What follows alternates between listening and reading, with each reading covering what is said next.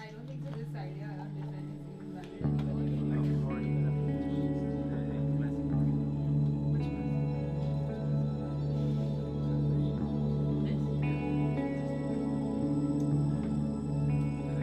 There's a neglected tropical disease, Schistosomiasis. It's a neglected tropical disease that accounts for the death of almost 200,000 people yearly. It affects about 285 million people worldwide. It is a slow killer. It doesn't kill as fast as malaria. People live with it. But over a long period of time, it causes severe damages.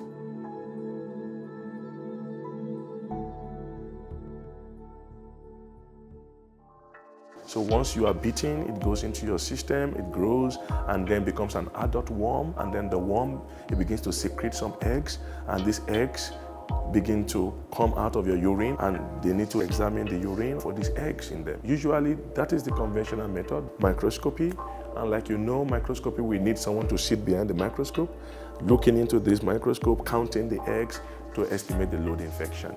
So we decided to come up with smart algorithms and with hardware system that can be deployed to the field, can be used by people who are not trained, people who are not experts, so that in rural areas, in low-income communities, you can just take this device there and it can really solve, diagnose, and there can be prescription.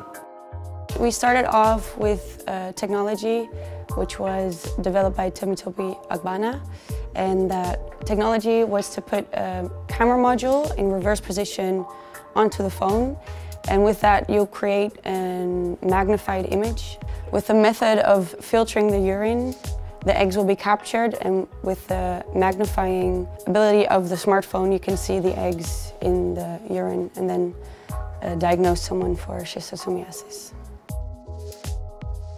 We're able to come up with a very nice, simple, locally sourced, that's the joy. You can find it around the market, sample preparation method, such that you can filter urine, and once that is done, you just bring it under our device and then press a button, and it will just tell you the amount of eggs that are there. If there are no eggs, it will tell you the infection load and just give you an output.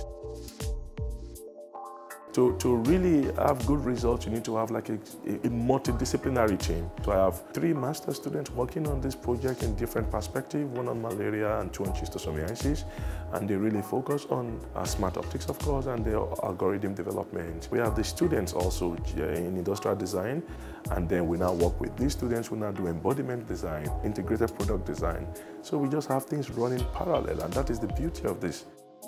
Half of the team has already been in Nigeria, doing some first testing, get some first insights. Now we have 2 weeks to develop a new prototype, and after that I'm going with 2 others to Nigeria to test this new iteration and to see what other insights we get from it.